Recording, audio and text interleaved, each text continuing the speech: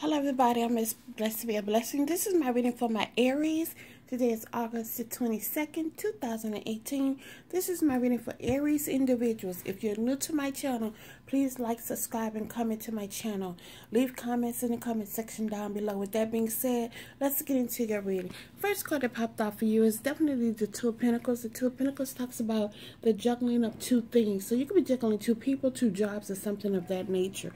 But anyway, what's happening with this situation that you feel like you're carrying a heavy load in regards to a situation. So if you're juggling two people, of course it's going to feel like you're carrying a heavy load here.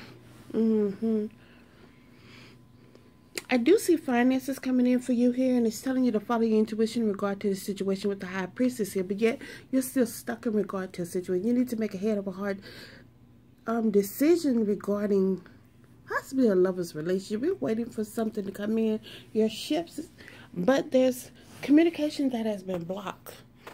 Somebody done blocked your ass, and you can't communicate with them like you want to, or it could be vice versa. There needs to be some clarity within the situation. There's some lies stepping in the seat, some things that need to be put on the table. Everybody put their things on the table so you'll know what's going on, because there's some heartache and pain here within a partnership.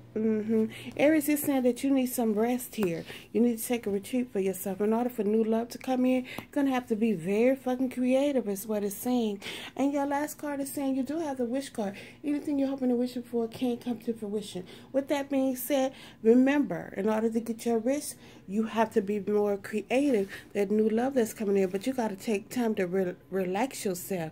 You got to go on a retreat, relax your mind, your body, and your soul. Within a partnership, you got to clear some things up, put some things on the table to get over this heartache and pain here, the lies, deception, and deceit.